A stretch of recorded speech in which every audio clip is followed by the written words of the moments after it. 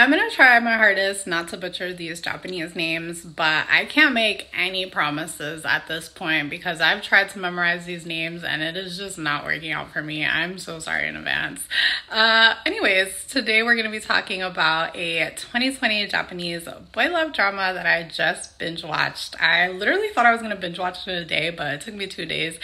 Neither here nor there. It's called Cherry Magic 30 Years of Virginity Can Make You a Wizard. Again, apologize for the names, but it stars Akaso Eiji and Machida Keita, who play Adachi-san and Kurosawa-san.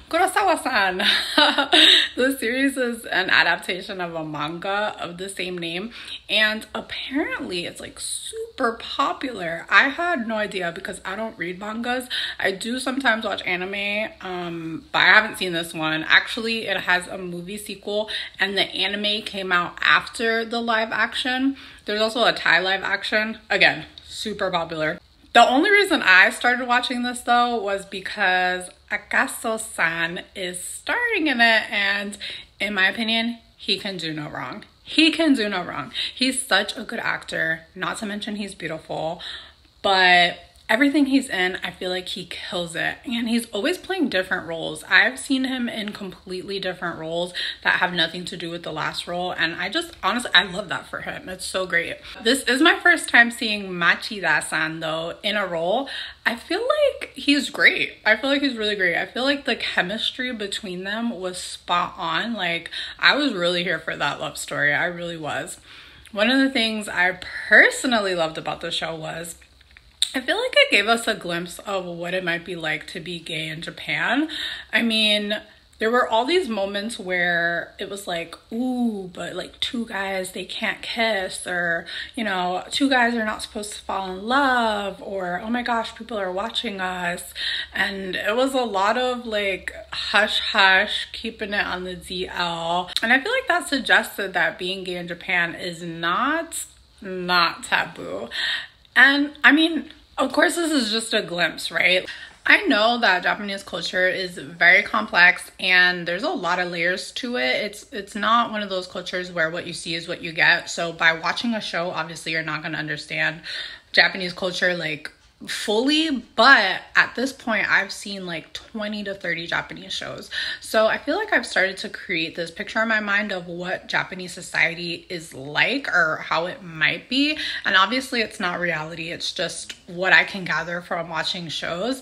And I feel like it's similar to when foreigners or like non-Americans say stuff like, oh, but I saw that in a Hollywood movie, or I saw that on American TV. Aren't all Americans like this? And it's funny because I'm doing that to Japanese culture, but when it's done to me, I'm like, oh, of course not. Of course, all Americans are not like that. Of course, this is not how like America is. That's just a TV show, right? So I need to keep in mind that like, no matter how many Japanese shows I watch, it's definitely not going to be 100% how it is in Japanese culture. Anyway, all of that being said, I feel like the dynamic of being gay in Japan was definitely touched on in this series. And I wonder, Japanese, you know, gay men, do they feel this way? Like, did this resonate with them? Do they feel the pressure of maintaining the status quo? Especially in the workplace, because I noticed that Adachi-san, he told his college friend Suke-san that he was dating his coworker, but they were both super careful at work. Like, they did not want to reveal their relationship at work. Whereas Minato-san, the guy who was part of the younger generation, he was openly gay.